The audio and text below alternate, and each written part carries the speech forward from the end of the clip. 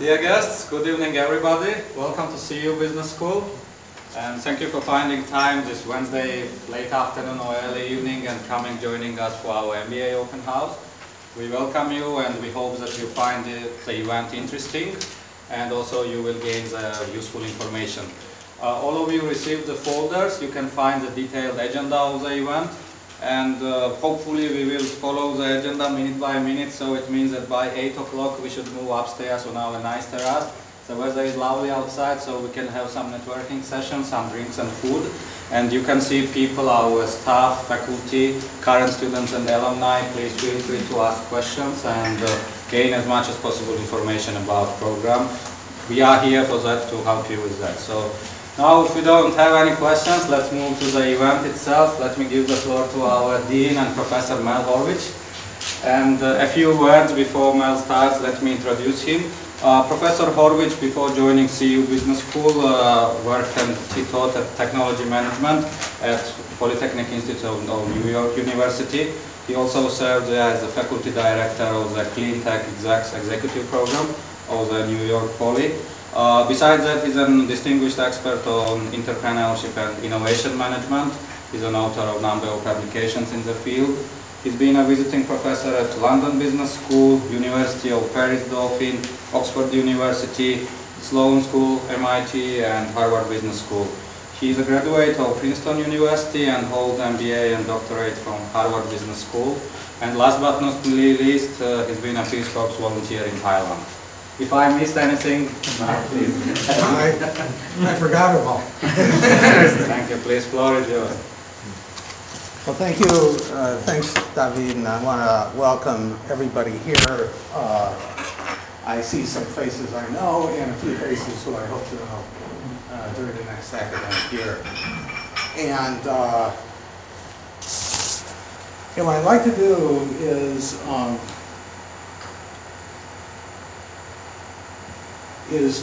kind of identify with you. I haven't been here, now I'm talking to the potential candidates here at the school. I want to identify with you. I haven't been here very long. I'm the new dean. I can't really even tell you much about the program. There are other people here who are much better informed than I am. But I just want to say that you and I had a choice that you have now. Why would I want to come to CEU Business School? What is it about this institution that would make me leave a nice place, New York City, maybe some of you have heard of New York City, a job that was really a great job, and like you, I had lots of choices. I had all kinds of programs that we mentioned. We were doing a terrific and exciting clean tech program in New York and sustainability, something I'd like to bring here, by the way, next year, and I could have stayed in New York and would have been very comfortable with my kids in New York and so on, but I decided to come to CEU Business School. And I just want to tell you why I did it and why I think it's something that you should consider strongly. First of all, I'm going to talk to you about the present, and then I'll talk to you a little bit about the future. The present, why CEU Business School is a great place now. It's unique, it's a jewel, it's located in a terrific city, Budapest. It's kind of a crossroads. It represents something that I think is almost unparalleled in management education. The faculty is outstanding, and I thought it was outstanding even before I made the choice to come here, and getting to know my colleagues over the past 4 months, getting to know them very well. Actually, they are unique, they're terrific to work with, they're completely accessible for the students, they're dedicated to their profession, and they go the last mile in doing it. I mean, we have an example, you'll see Maciej later, a distinguished faculty member of ours.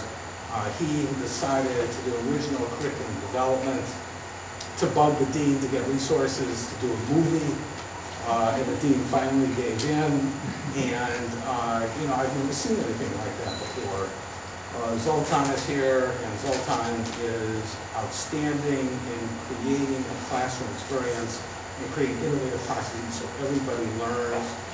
who goes the last mile. And I never told Zoltan this, to make sure that every student is important, feels important, and structures the learning experience around each and every student. And that sort of signifies something about this institution. The curriculum is modern, it's pace setting, it has an underlying theme of leadership and transnationalism, and it's something we're going to improve on in the future. And there's a whole ecosystem here of alumni, faculty, students, the larger university, CEU, where everyone is close and works together. There are no boundaries here. And that's unique in any kind of business school I've been at, and I've been at a lot of them, and usually the boundaries are very strong. As I say at Harvard, the river is very wide between the school and the rest.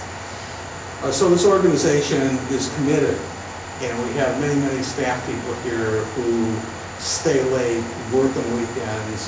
If there's any kind of issue with a student, if a student is ill, they make sure that that student gets the best attention, and they'll even call the dean in the middle of the night on a Sunday to make that happen. We are not satisfied.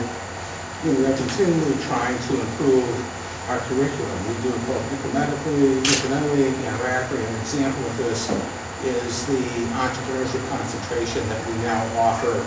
It's in our MBA curriculum, and it's one of the things that we're going to anchor the whole business school experience on in the future.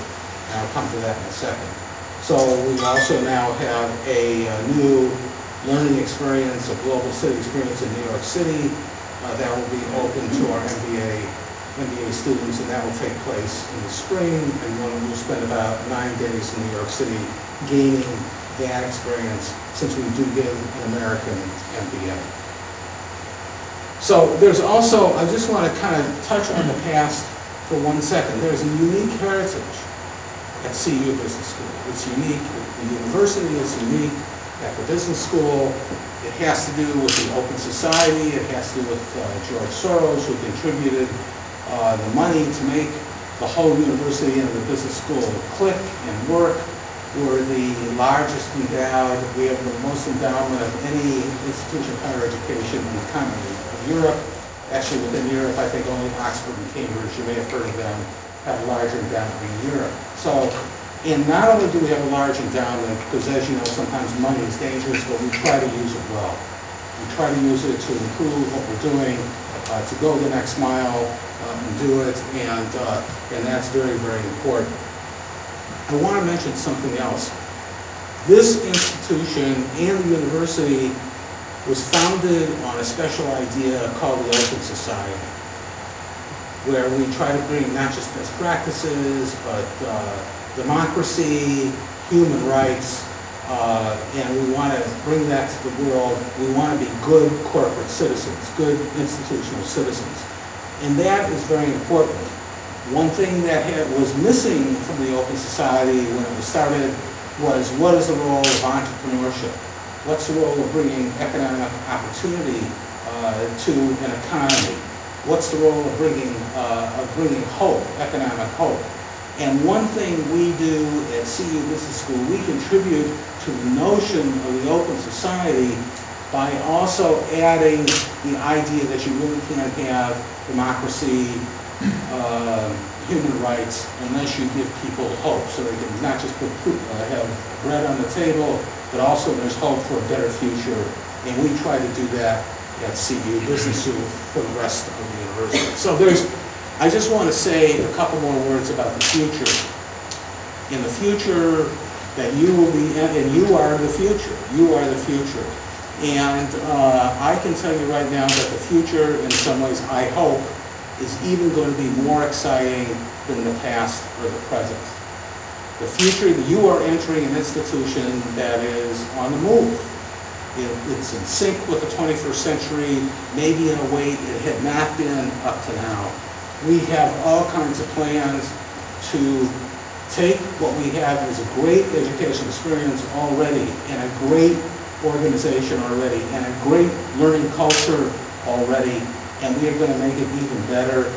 We're going to introduce entrepreneurship, and innovation management, the creation of new things under the sun. We're going to introduce new ways to utilize technology, not from the point of view of an engineer or a computer scientist, but from a managerial point of view, into our learning and into how you make strategic decisions about a company. We already have a very, very fine special course given by Professor Boudreau called Action Learning. We're going to build on that unique course, which most schools don't have, most business schools in the world don't have, and we're now planning to introduce an incubator where new startups can work together, can be in the same place, where students will have the opportunity to work with startups in order to see what it means to bring a new enterprise into fruition and to scale up, not just start, but to ramp up, which, as many of you know, is a key problem in innovation and entrepreneurship. So there are new vistas. I hope, and this is sort of a pet area of mine, that we will be stronger in sustainability and clean tech, which is another key industry and area of opportunity. It's not just something that's good. It's an area of opportunity in the 21st century. I believe that we're at clean tech and sustainability now is like the internet was in the mid-90s. It's about to take off, where there are all kinds of ways that smart professionals can have a terrific career and make money if they want. So we're kind of a portal into a very, very cosmopolitan world, and I think we're the only real portal in this region that really can introduce best practices and then gain traction here and elsewhere in the world, particularly in emerging economies, but not only that. That's the kind of, we not only do we have great teaching, but we do research. Not only do we have great teaching, but we have permanent faculty. We just don't bring in adjuncts. We have a terrific cadre of permanent faculty, and then we complement it with outstanding adjuncts, professionals, people who are really out there doing things who we vetted and we think our students can really learn from and develop great courses. So there's a sort of a balance between theory and practice, between research and practitioners, and we try to put this together in a very modern way. So we represent a kind of new style business school designed for an ecosystem in the 21st century. And that is including some areas that we're going to emphasize even more in the future. Leadership, not just leadership, but also creative leadership to do new things. And this is an area that's just ripe for learning and I think to be an MBA and get this kind of interaction and exposure will give them an advantage in their career. As I said, entrepreneurship and innovation management is going to be even more important than it's been, and that's new. And we're going to kind of have an ecosystem approach. We're going to leverage the whole environment. We're going to work with our partners, our outside partners. We have all kinds of exchange programs. Professor Mayer is in charge of the exchange programs at other universities, and we're going to learn from our partners, and we're going to interact with them. We also have very, very close relationships with other departments at the university: environmental studies, law, public policy, economics. And we're going to have more courses and more interactions so that those of you who are interested in really seeing the state of the art in kind of very sophisticated areas of financial economics, for example, can work with Professor Peter Condor in the economics department, who wins awards being a leader in the kind of financial engineering and financial services. So we have these new models. We're developing a new IT infrastructure. Professor Ross is here. Using Moodle, which is used now all over the world, and so we're having a much more robust IT learning infrastructure. And of course, we're bringing the highest standards of professionalism. Not just how to be a professional, but also in terms of ethics and integrity and corporate social responsibility. We just won an award, a $3 million grant from Siemens to launch a whole project on integrity, trying to bring integrity to the world. Professor Peter Hardy is in charge of that. So, I mean, this is a school that it's a great place. Now we have this new style. We're working with people all over the world. We have a terrific network of people everywhere. We're completely international. There's no place I've seen on earth that has as many people from different backgrounds as we do. We are not simply a Hungarian school. We're certainly not an American school, but we're sort of balanced throughout the world, advanced and emerging, north and south, east and west. And we all sort of come together in this crossroads city where it's a great place to live. So I think that, you know, your timing is impeccable to consider this place, and I'm just excited to be here, and I'll learn with you. Thank you very much.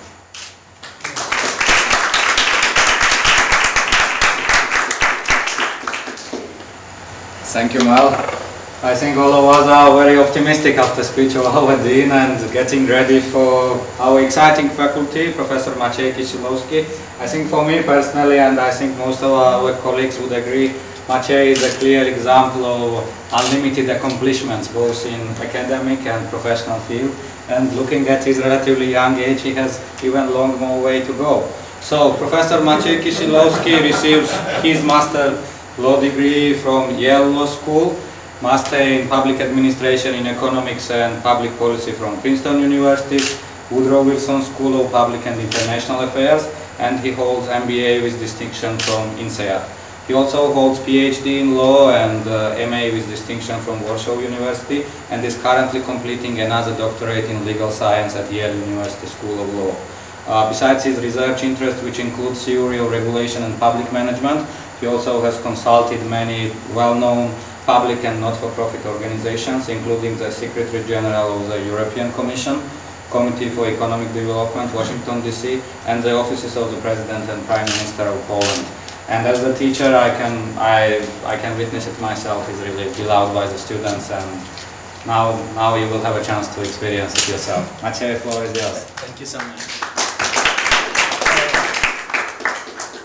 So, why do you need a lawyer in a business school? Yes, well, you know, people who are, let me open it. Oh, okay. So, you know, people, as you've seen, I am sort of a perpetual, I was sort of a perpetual student, and people ask me two questions. First of all, why on earth I would end up in a business school, in Budapest in particular, and second, you know, what kind of experiences from my past, you know, graduate background I focus on most importantly and try to sort of replicate in class. So, starting from the second question, I want to say that actually what my sort of broad multidisciplinary education gave me mostly is examples of how not to approach business-government interaction. So what I do in class is, in a sense, you know, it's a course that I would love to have had myself in, you know, any of the places I attended, but unfortunately didn't have. And the reason why I did not have it in any of the major educational institutions that I attended is that, you know, those sort of well-established, well-known, reputable institutions have this sort of idea of creating programs and focusing on research of the world as it should be, as opposed to the world as it is. And I think what's great about this place is that it's immersed in a context, social, political, economic, when you simply cannot escape the realities that the world that we have around us, the world that we will face as entrepreneurs, especially at the intersection of private sector and the political, you know, broadly conceived public regulatory sector, is actually very far from what we would like it to be. And the sooner we acknowledge that we are living in this highly imperfect world, the better and the more fun and intellectual benefit we can get from our research and from our teaching. So that's why I ended up here. I'm sort of a case study of what Mel was telling you about, you know, this place, you know, being totally independent of any government, of any public money funded by, you know, an amazing, you know, philanthropist who like build the foundation of this place for endowment. But, you know, also gathering people who, like me, want to, you know, take the toolkit that we gain in, you know, good places where we got our, you know, doctoral and research education, and try to apply it to something that's real. Yes, I mean, to a place where the action is. And, you know, anybody who works here, who lives here, in this part of the world, knows that there is a lot of action at the, you know, borderline between entrepreneurship, private sector, businesses, and governments. And, you know, usually the word that describes these interactions, this borderline, this fence, is probably hell.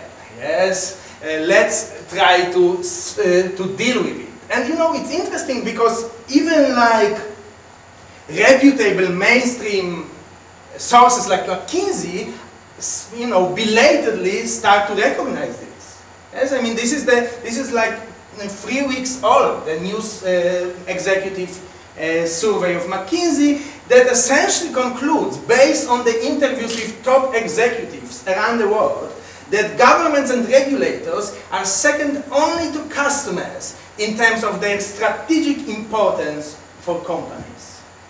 So, you know, it is, you know, it is nice that those people are saying those things, but, you know, I would like to say, well, I've been, you know, telling this in my classroom for the last 3 years, yes? So it's not news for my students. But it's good that it's being recognized. So, you know, if we want to look at business-government interaction, if we want to look at government as potential, you know, as parts of the broader environment of business that impacts its competitive advantage, shall we, you know, use the concept of thinking about ideas such as public service, or civil virtue, or maybe common good? That's what you would hear in most of the institutions. Yes, you would, if, you know, at my business and public policy course in the business school I graduated from, the idea was, you know, to describe what would be the ideal regulatory framework. What is it that we should expect the government, you know, to deliver? And that's a noble goal, yes? I mean, it's great to create those expectations among young people, future managers, that we will demand better from our government. Unfortunately, as many of you know very well,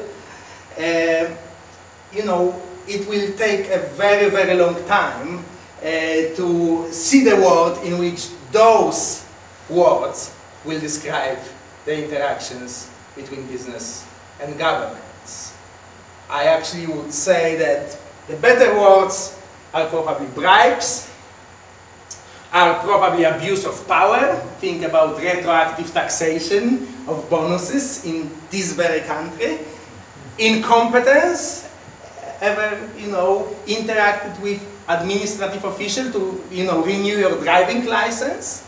Well, I guess you will see more of the incompetence than public service or civic virtue in these interactions, unfortunately. Yes, and unfortunately a lot of connections, yes? I mean, people who are the insiders as opposed to, you know, the rest. So, you know, welcome to the business school for the highly imperfect world. Yes, this is not a school that will, you know, try to picture this world of private jets and executive suites and you know, high-level meetings with, you know, the President of the United States. It is the school that will essentially try to prepare you for the Wild West you are going to encounter the day you are graduating. Because this is going to be a Wild West.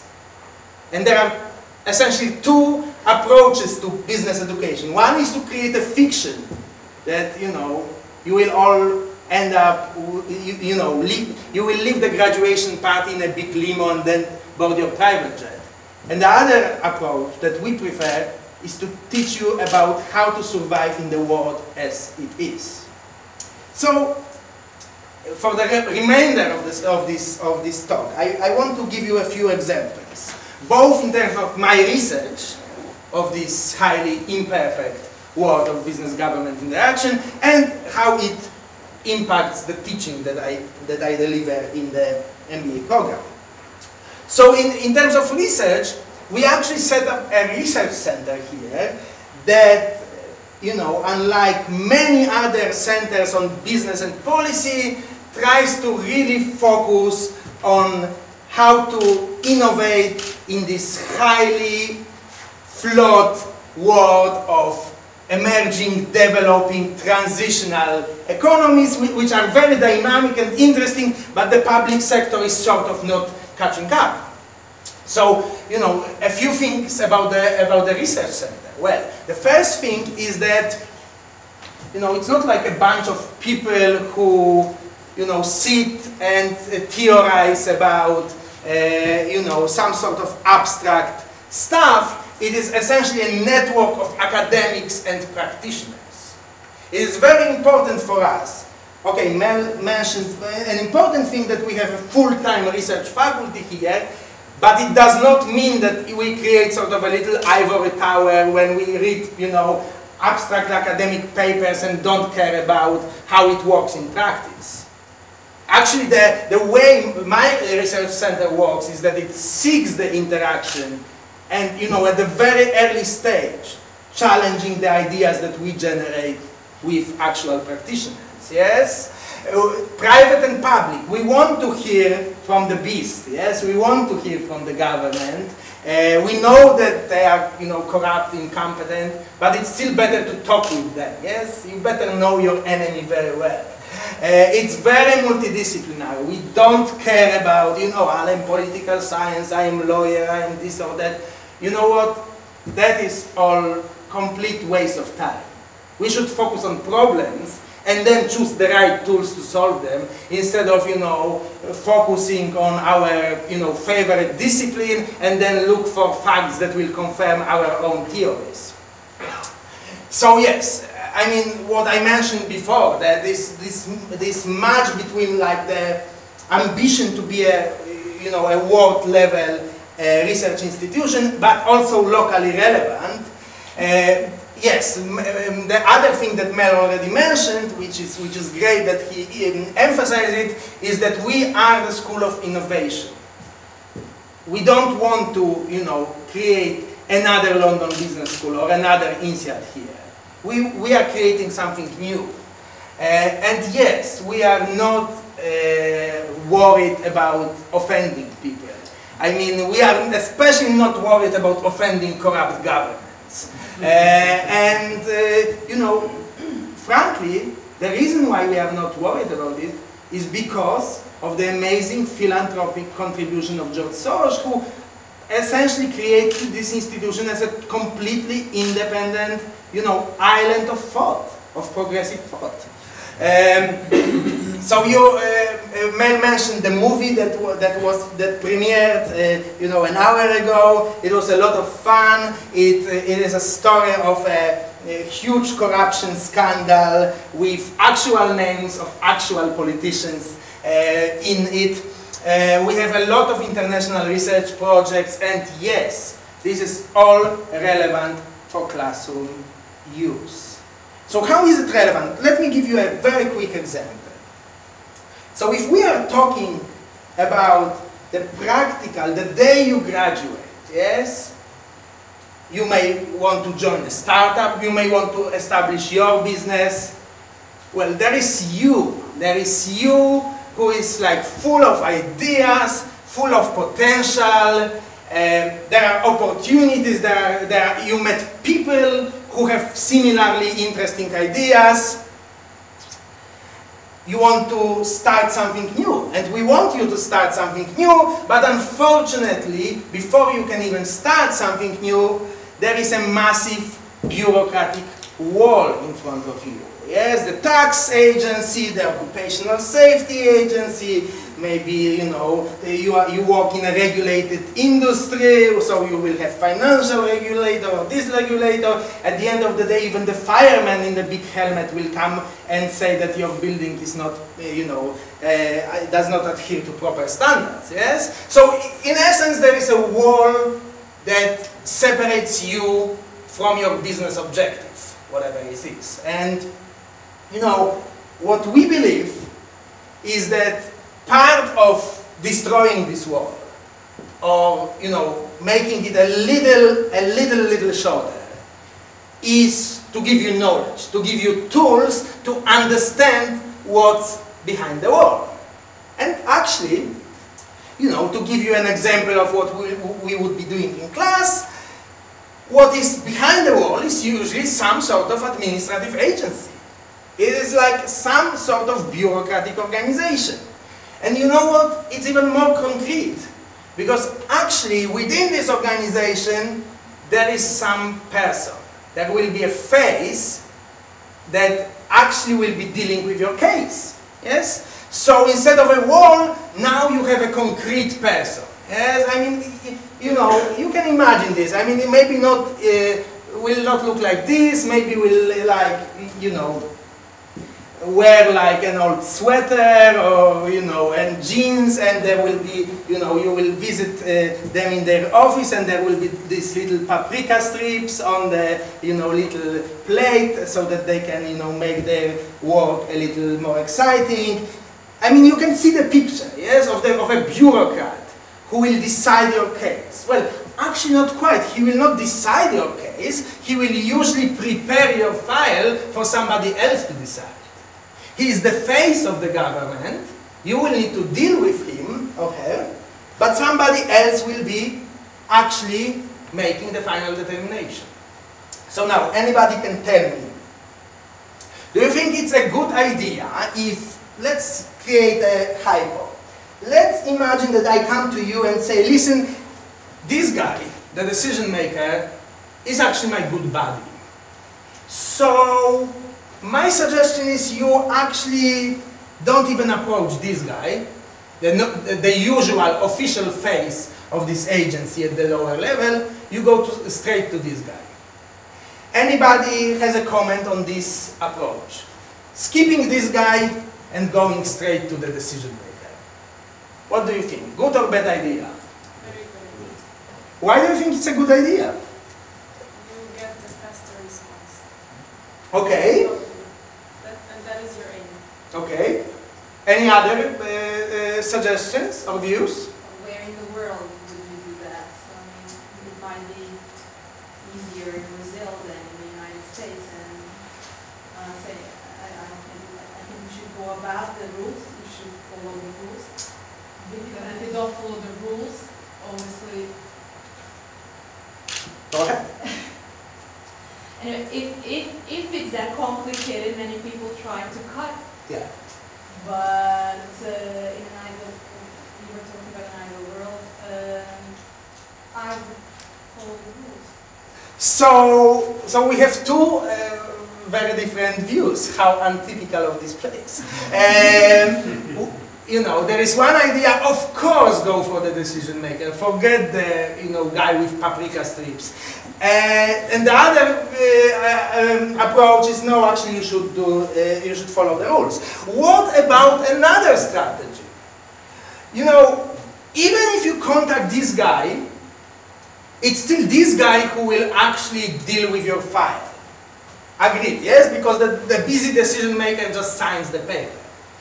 So, you know, totally ignoring this guy and going straight to this guy creates an enemy.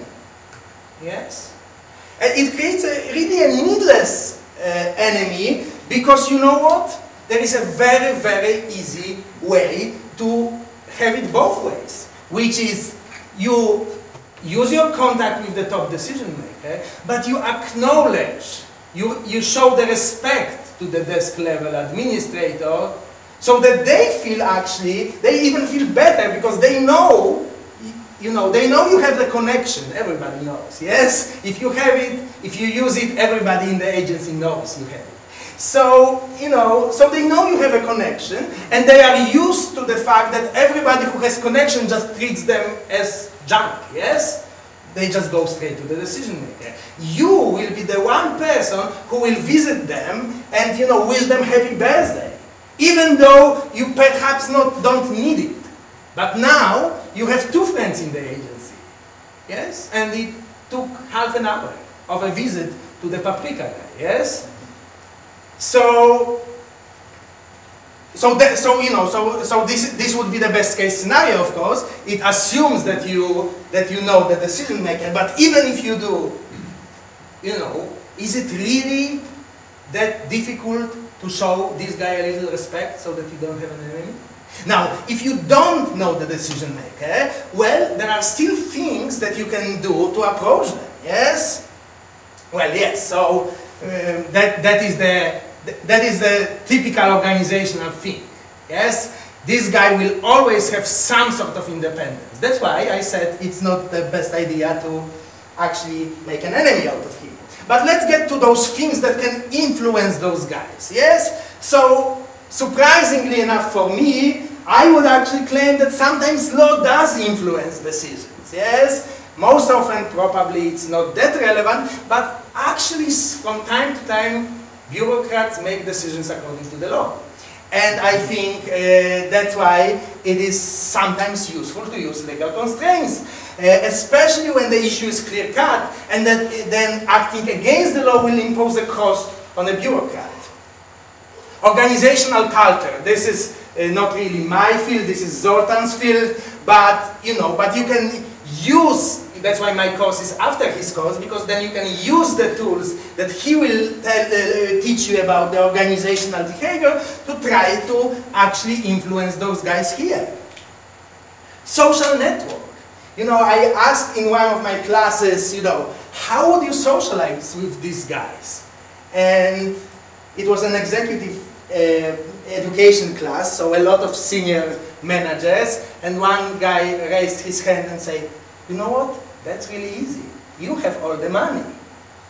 So, you know, so you throw a party, yes? I mean, you actually find somebody who actually sends their kids to the same school as this guy or this guy. Yes? I mean, if you start thinking about, you know, this kind of approach, you realize that, you know, this crude way of dealing with the world, yes, the world doesn't exist anymore. Yes, because of the knowledge you have, you are able to eliminate the world. And guess what? You are not paying a bribe, which is, by the way, still a crime, as far as I understand, even in Central Europe. So, you know, in a sense, the conclusion would be bribery for me, apart from the ethical aspect, which is, you know, a separate and though important consideration, bribery for me is, you know, sort of a sign of intellectual laziness. It's like lack of sophistication. Because there are so many ways you can interact with, even with deeply flawed, corrupt, incompetent, abusive government without breaking the law. It's safer for you. It actually, you know, does not create sort of an ethical tension within your organization. And you know what? I can tell you, it's bloody effective. So, well, hopefully to be continued next year. Thank you.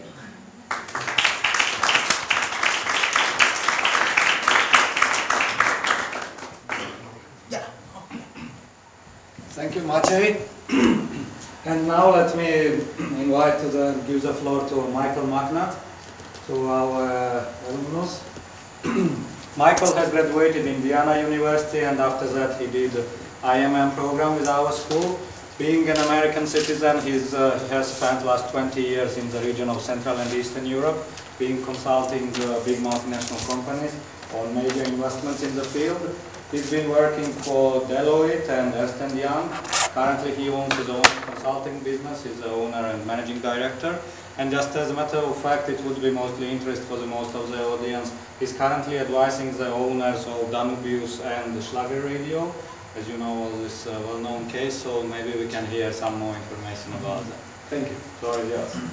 Well, tough to follow the good professor here, particularly because my business, actually I started about 10 years ago, specializes in investor-state negotiations, usually when things go wrong.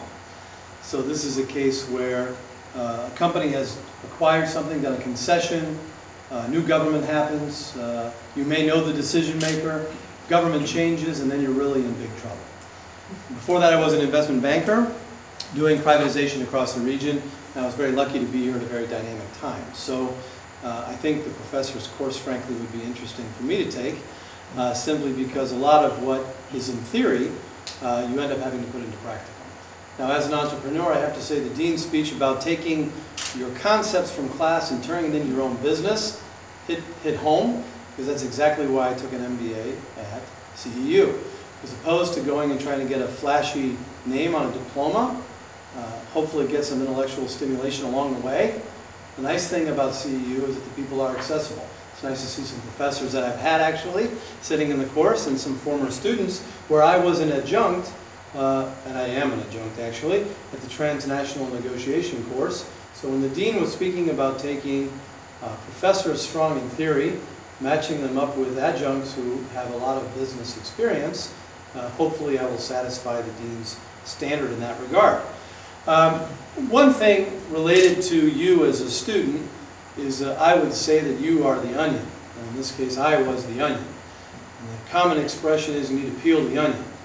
Well, when you peel an onion to understand a problem and you try to understand yourself, you're going to cry sometimes, but at the end of it, you might have a wonderfully fantastic, tasty dish or something that you never even intended. But I took this because I wanted to be able to enable myself. I wanted to be able to take from others, because I had graduated 20 years ago, and update and refresh my knowledge base, my terminology, and understand what the world is today. So in the classes that I had, you had a nice mix of, I think, 40 different countries, terrible number of cross-cultural misunderstandings, language issues. We all spoke language, but we all didn't speak the same language. And it was a wonderful, at the end of the course, we all spoke the same form of English. But at the beginning, we definitely didn't. You mix different people, and you're going to get different results. And I think the most important thing that a potential student should understand is it's really all about you. Everybody here is supposed to help you. And if you don't try to understand, in my opinion, three basic things, which is commitment, sensitivity, and courage, if you follow those three things, I think you'll be a great student for yourself. What I mean by that is this program is what you put in is what you'll get out. You don't know me very well, some of you do, but I like to joke around a fair bit and like to push the envelope on theory. Because I think theory in and of itself needs to be applied. So I really think that it's important that you commit to engage. Too many people in too many cultures understand that you're supposed to sit in class and listen. And they'll wait for an hour and ask a question. So as far as this presentation goes, I would ask you to commit to engage. And you don't have to wait for me to move on to something. Please feel free to ask something along the way. One thing definitely that will happen is, although you probably already know everything and you know how to manage your time and you don't need anybody to teach you how to do any of that, the fact is you're going to have to. If you have an MBA student, you're going to have to prioritize. And what I mean by prioritize is not put your studies first necessarily, but put you first. And what that means is balance your time and sharpen your skills and sharpen your management skills with your other students and your other team members. Because if you don't have the courage to say your opinion, or have the courage to care about what you're learning about, then frankly you're going to leave the program with nothing except a wonderful piece of paper and a few friendships. Hopefully that won't be the case. In addition, you need to embrace the diversification. As an American, I'm often accused of being the one that comes in and knows everything. right? Americans have a particular cultural aspect, and different countries have that profile. Well, I've been fortunate enough to live in Japan, work in Asia, work in Central and Eastern Europe, and when I was 25, I knew everything. And when I was 26, I realized I didn't know anything. And it's taken me about 15 years, yes, I'm 41, and to realize that I'm still learning. And the great thing about it is, sometimes you'll find that you can have abrasions with people. You should embrace the abrasion. Learn from why you have that difference. And in your team, don't view that person as a stone in the road or something else. Learn from that person, because frankly, they're here because they also care. And they're not stupid either. Nobody's stupid you're going to go to school with. That's the whole point of admissions, right? And hopefully you can be sensitive to that. And in sensitivity, that's where you're going to frankly understand that when you graduate from a program like this, no matter what company you work for, if you're an entrepreneur trying to deal with administration, if you're an entrepreneur trying to figure out who to hire, if you're a multinational organization, I worked for Deloitte & Touche and I worked for Ernst & Young. I promise you I won't ever work for a big organization like that again, because it was very hard for me to adapt to that corporate culture. And I didn't understand how to adapt. Now, frankly, I understand better how to adapt, and I've got more clients from those big four companies because I've learned better how to appreciate their corporate culture and not view it as an impediment.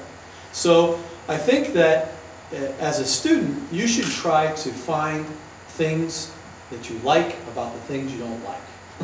And that sensitivity to others will help you grow.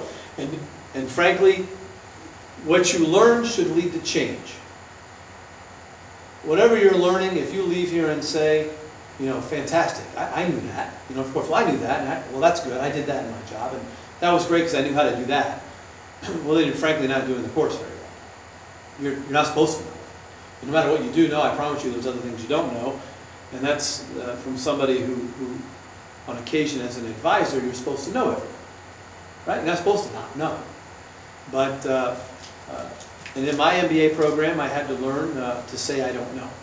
And that was a very hard thing for me to do at the beginning because of my work. But if you learn the spatial nature of your courses, and what I mean by spatial nature of your courses on the next slide, you will get knowledge, you will get awareness of your relevance, and you will get functionality. And then, a little quote I like to say is that you will bring to light your own ideal. You will learn who you are in a different way than when you entered the program. And your predispositions about your groundedness and your stability hopefully will slightly be changed. Can't list all the courses, so if there's any courses I didn't name up here, apologies, professors, no disrespect intended. What I mean to say about the spatial nature is people tend to go into the program thinking, I'm an engineer, or I work a lot with law, so I work with law. How do I use marketing to make me better? We make us the center of those bubbles. Shouldn't do that. You should understand you're just a bubble, frankly, and you will learn at the end of the course how to move your bubble through your organization. And sometimes you are much more relevant, and you have to coordinate here on some issues, like product liability. This is probably easy, and the cost to do that, and the insurance for directors and officers and whatnot. But frankly, some things they'll move across. So you're going to realize in your function, every time you get a new job, by the way, I would suggest you do that. You figure out how relevant you are. This concentric circles showing your spatial relative importance is very important. Because everyone thinks I got promoted, and they don't understand the dynamic. So that's one thing that I think you should learn, that you can learn in the MBA, is to take your courses and apply them across. Because if you don't learn that they're not isolated courses in yourself, because frankly your professors can't do that. Your professor's job is to teach you this. They've got a mission, they've got to do it, you've got to get an output, but you have to help build those bridges because they're bridges you're going to need. And you have to communicate that to your professors. Otherwise they can't read your mind. And I promise you, all the professors will be there. Maria was with me throughout the program, and Tibor, I believe he's still here. I was a pretty vocal guy in that process. And school. That's true. And the reason I mention this isn't about me, because I'm frankly nobody. I came from no money. I came from a family where I paid my own undergraduate in the States. I didn't come with a silver spoon in my mouth. I started my own company the first year out of school, failed 1 year later. I started another company, and then that failed. And then I realized I better go learn a few things and work for some multinationals. And then 10 years ago, I started my own company, 2 of them in fact, and I'm very happy to say that I'm still in business through a very difficult economic time. But that doesn't mean that I was smart. It means I was lucky along the way and I could apply some things. And in the middle of all of that, something quite important I learned was you have to have the courage to try. All that means is I tried. Another year, another few things will happen, and I can make another slide about all my failures along the way. And I would encourage you that when you are looking at how to apply yourself, remember, you got to be not only the onion, but you got to be the knife. And so as you go through the MBA, you will learn who you are and apply your skills and figure out what makes you work. And at the end of it, you should become that knife. And you should go around and cut your own onions. On a personal experience, just for the Hungarians here, I work a lot on what are called investor-state disputes. So for example, if a company is nationalized, or if a concession is canceled. In the case of the radio stations here, there was a tender which was lost, and I represent the 2 investors who were enemies for 12 years in the market, hate each other. So I convinced them both to hire me. They didn't know they were hiring me yet, right? First I had to network, and they both hired me, and I convinced them to work together, because if the 2 people who were disrespected, shall we say, unlawfully by the government, work together, it's very difficult for the government to fight them, because governments love to treat things unique, right? So in the case of Danubius and Schlager, there is an element of political corruption and trafficking influence, which is the undertone, and then there is the commercial aspect, and there is the restructuring aspect. Lay off all the workers, what happens to the brand, what happens to the finance. So usually in business school we teach how to build something. I would caution you to learn how to deal with taking things apart. Also, because sometimes you need to break things down, because if you simply cling to an idea too long, you can lose. And in that respect, I think that CEU truly, and I'm not saying that because I'm an alum, I don't have to say that. I'm here because I'd like to communicate that to you, that it's not something that you should take for granted. A lot of schools don't have the ability to put you with students from different lands in a different context and frankly care about you, because they might care about other things. And I can only say that CEU sincerely cares about not only its own brand name, but it cares about the people who will leave the program, because they become the ambassadors for the program. And I hope that, frankly, I'm a good ambassador, and I can see other alum here that obviously are represented that they are also good ambassadors, so thank you also for coming to help. And I would ask if there are any questions. I'd be happy to answer a question if that's all right. Otherwise, we'll continue with the program and get upstairs and you can ask me there. We good? Excellent. Thank you.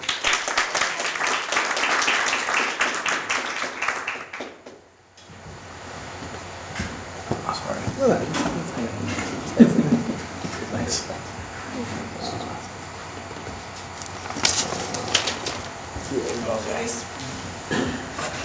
Okay, I hope you all enjoy the very exciting presentations. Now comes the boring part. I'm sorry. Hope you can stay with us.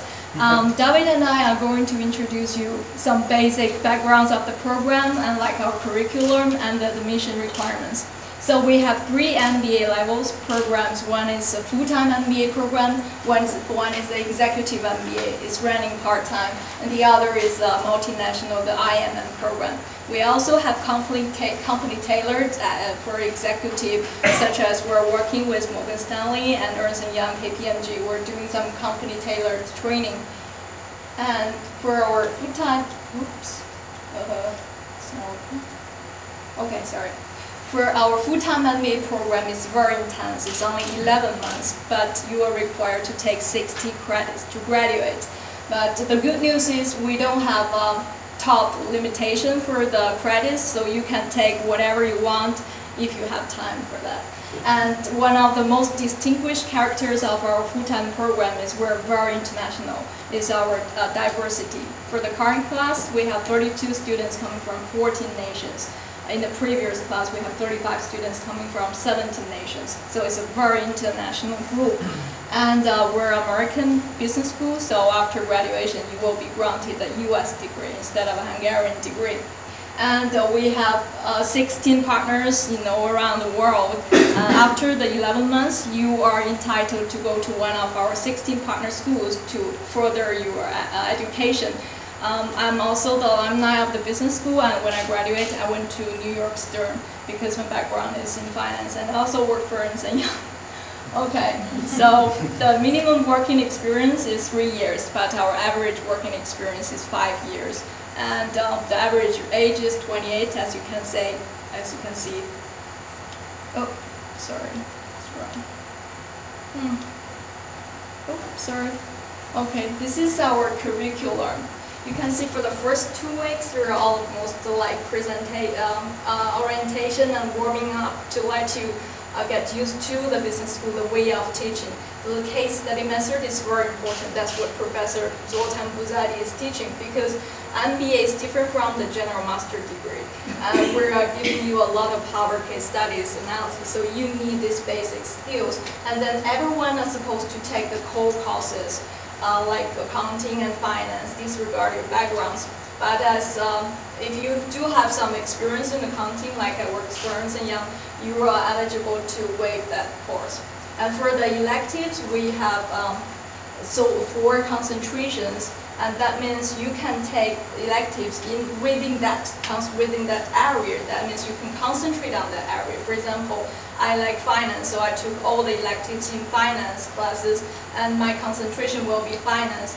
If you like entrepreneurship or marketing, you can take classes within that area. And after it, we have the action learning classes, like Mel mentioned. It's a very practical classes. You can bring what you have learned during the whole semester to practice. For example, in my class, we worked with a Hungarian voice recognition company. They have a software that can detect emotion for call centers. So if you're calling the call center, if you're not happy, the people receiving the call will see it because they can see the wave of your emotion. And at that time, we are supposed to help them to make a business plan, like which market to enter, because they want to expand the Hungarian market, they want to go global. And we decided that maybe Poland is a very good place to go. And the next year, the company comes to us again because of the excellent work we delivered. And that, next year, they want the students to drop the business plan, especially for Poland market. And now I will give the floor to David to introduce a little bit about our executive MBA. Thank you, Miao. If we can go just for a second back to previous slide, I can add that if you can highlight in the middle button, if you push, this boardroom simulation, what you can see. This is something really, the thing we are proud of, kind of know-how of CEU Business School. And Tibor Boros, our distinguished faculty in IT management, he designed this. Unfortunately, he had to leave to some due to some workload, and he's not now with us. But he recently received, actually last fall, he received special prize from Central European Teaching Association, and the awarding ceremony was in Italy. So he received for his teaching excellency the special prize as the best teaching quality for this boardroom simulation. And this is very popular among our MBA class. Maybe, did you have this experience? Yes, I have this boardroom simulation. So we're working with MOL, the Hungarian gas company, oil and gas company. We have to form a board, like 5 people or 6 people, and we have to make a decision whether or not to change the logo of this company. They have the logo of the red triangle, but we have to discuss whether we want to change it to green or upside down triangle. So that's a very interesting class as well. Yeah, so this is part of our action learning, and the real companies are consulted by our MBA students, and there are different issues, as already Miao mentioned. Every group has different tasks to do, business related with finance or corporate risk analysis. So this is very popular, just to mention that our faculty are also distinguished in the whole region.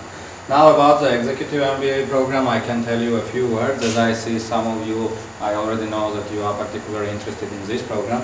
And this is especially popular for the people who are residing in Hungary and in the neighboring regions, in Ukraine, Croatia, Austria, Slovakia, and Romania and Serbia. Because of its unique format of the classes, it's held on the weekends from Friday afternoons till the Sunday noon.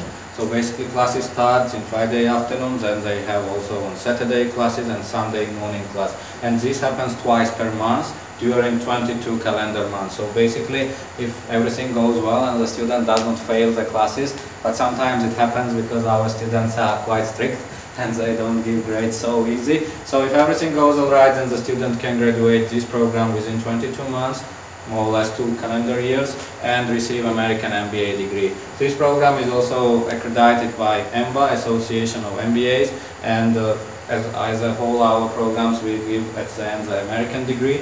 In order to receive this MBA degree, Executive MBA degree, students should collect 48 US American academic credits. This is part-time, so one of the biggest advantages of this program is that there is no career interruption.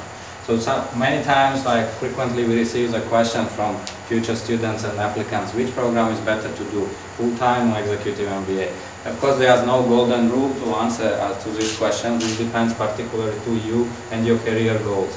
Like big advantage for the full-time MBA would be, particularly for our MBA doing, because this is only 1 year, that you fully concentrate on your studies. You just quit your job, you come to school, and whatever you learn, you just go directly to job and you try to improve yourself, your career, your accomplishments. But not all of us can do that, right? We have families, we need to earn some money, but at the same time we want to get promotion at job, and sometimes MBA is very important, not just because of degree, but also the skills and knowledge which it gives. So from this point of view, advantages can be this program, because you have no career interruption, you keep your job, and whatever knowledge you get in the classes, you directly apply it to your job. And sometimes we have cases when students even are bringing their problems, which they have business cases or some project problems related to the class. And the beauty of this class is that we have senior people who are already in their middle or high-level managerial positions, and all of them have got already some kind of solid experience in different fields. So all of them can be kind of consultant and advisor to each other. Average work experience here is 8 years. So as you can see, a bit senior is this program because of the accomplishments which they have already made, and also average age is 33. Program is held totally in Budapest during 22 months, but we will have also New York module next year, which Mel already mentioned in his presentation, and Executive MBA students will also have chance to participate in this 1-week module in New York, and they can also go and take 3 credits there. In addition to that, they also have chance to travel after they graduate this program. They can participate in international exchange. We have exchange partners. Miao will tell later, starting from Shanghai, SIPS in China, to Stern Business School and Emory in Atlanta. So this is more or less important. Yes, about ethnic diversity, majority of the class, I would not lie to you, they come from Hungary, but it does not mean that it's dominated by Hungarians, because still every year we have at least 9 or 10 different nationalities presented. Mostly these people are expats. Like, for example, in current class we have Japanese student, we have British student, Ukrainian, and we have also people, for example, ladies flying twice per month from Kyiv, from Ukraine. She holds one of the big, one of really the senior positions in the big multinational company. We have students from Austria, Slovakia, and Romania. So you should not imagine that if you come to this program, you will appear surrounded by only Hungarian students. So it's still multinational, and also gender balance is presented. It's kind of difficult to recruit ladies for this program, but still the gender balance is presented. We have ladies also in this program, so it's not only male and not only Hungarians. So about this IMM program, this is our 3rd program in our program portfolio or MBA programs. This is kind of more top-level program, which is done in consortium together with Purdue University, GISMA from Germany, and TIAS Nimbus Netherlands. This is for the people who have already reached high-level managerial positions and who want to accomplish their studies from theoretical goals, practical, also prospective. And another addition of this program, I would say, is that we have excellent opportunity of networking. So you can meet top people all around the world. And besides attending these 4 campuses in 4 different countries, you have also residential. So in total there are 5 two-week residencies, including in China, there are Shanghai and Beijing, and also recently was added Mexico. Program runs for 18 months. As I mentioned already, it's on the 6 campuses, and at the end they are awarded students 2 diplomas.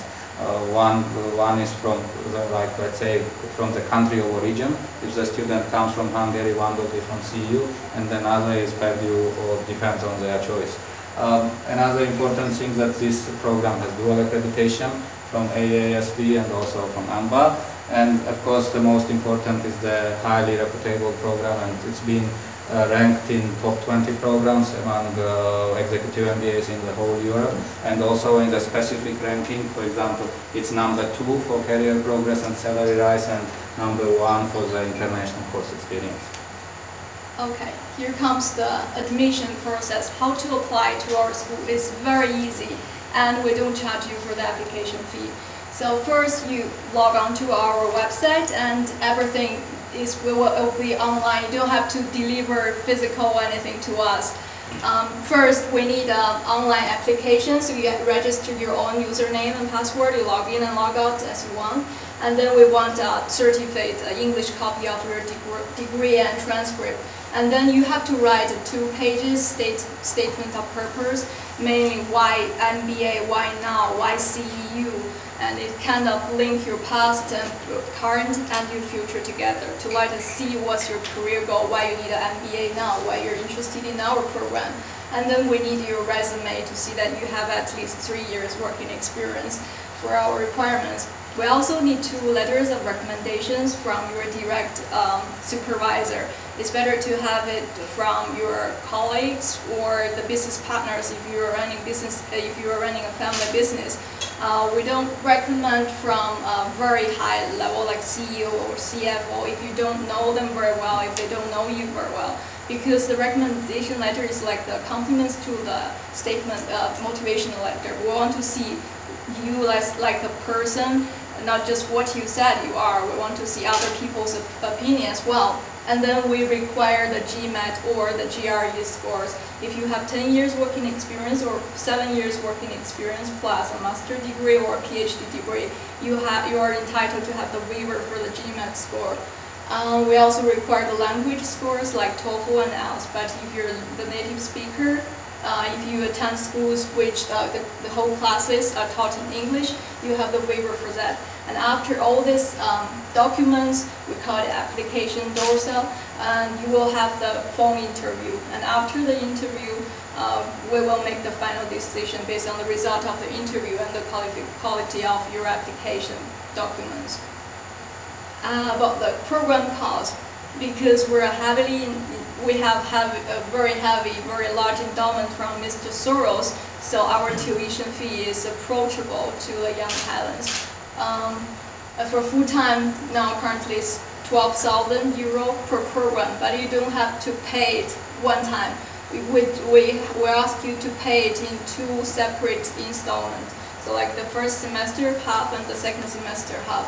For the executive, the part-time MBA is 15,000 euro, and you have to pay it in 2 years in 2 installments. And for the IMM program, it's 52,500 euro.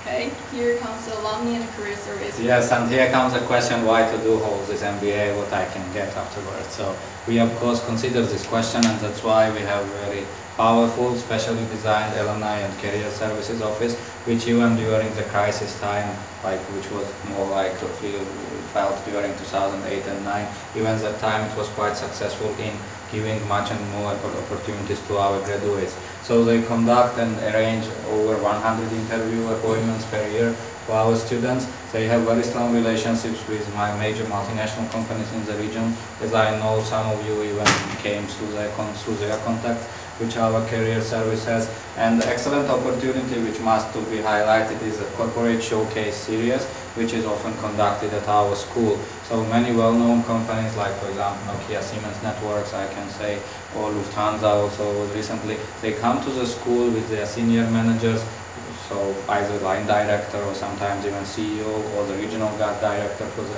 whole Central Eastern Europe region. They come to school, they give presentation about their company or particular segment which they manage, and the students get opportunity to talk with the high people of this company directly. It does not matter whether they are Executive MBA or Full-time MBA students.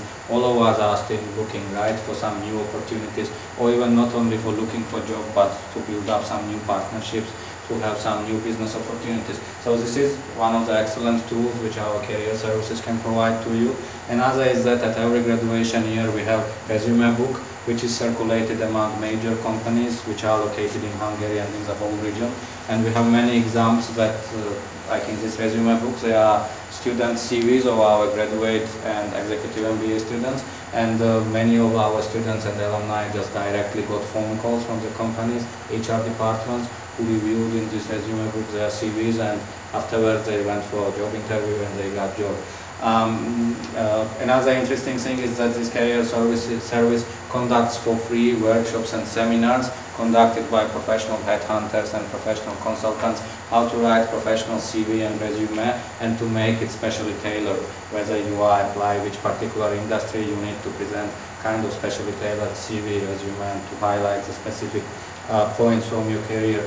They also give trainings how to write professional cover letter and how to prepare yourself to be solid and without some nervous feelings for the job interview. So all these services are provided by our special office which we have, and we have not highlighted the fact, but our school is one of the oldest in this region, not one of them, but really we are proud of, because it was opened in 1988 and it became so far the first American type, Western type MBA provider in the whole Central Eastern Europe and former Soviet Union region. So you can imagine it's already 23 years old, the school, and all the generations. We are counting up to 1,000 alumni, and all these people are all around the world in different industries at different levels.